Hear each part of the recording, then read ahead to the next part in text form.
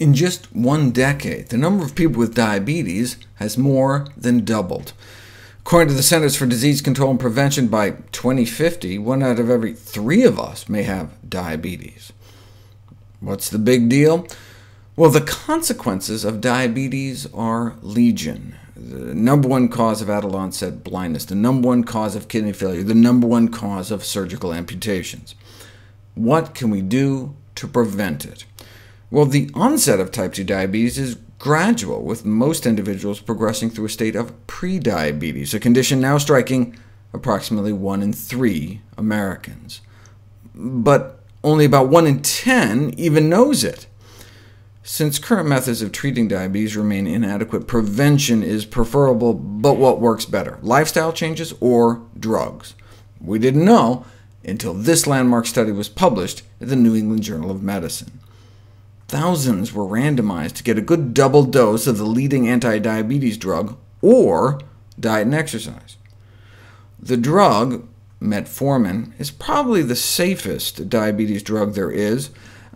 Does cause diarrhea, and about half of those who take it makes 1 in 4 nauseous. About 1 in 10 suffer from asthenia, from the Greek meaning lack of strength, causing physical weakness and fatigue. But the risk of being killed by the drug is only about 1 in 66,000 every year. And the drug worked. Compared to placebo, in terms of the percentage of people developing diabetes within the 4-year study period, fewer people in the drug group developed diabetes. But diet and exercise alone worked better. The lifestyle intervention reduced diabetes incidence by 58%, compared to only 31% with the drug. The lifestyle intervention was significantly more effective than the drug and had fewer side effects. More than 3/4 of those on the drug reported gastrointestinal symptoms, though there was more muscle soreness reported in the lifestyle group on account they were actually exercising. Other studies subsequently found the same result. Non-drug approaches, superior to drug-based approaches for diabetes prevention.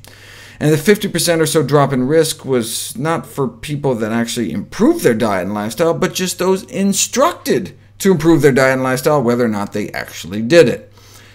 Check this out. This is one of the most famous diabetes prevention studies. 500 people with prediabetes randomized into a lifestyle intervention or control group.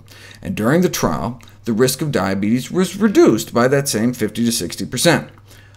But only a fraction of the patients met the modest goals. Even in the lifestyle intervention group, only about 1/4 were able to eat enough fiber, meaning whole plant foods, and cut down on enough saturated fat, which in this country is mostly dairy, dessert, chicken, and pork.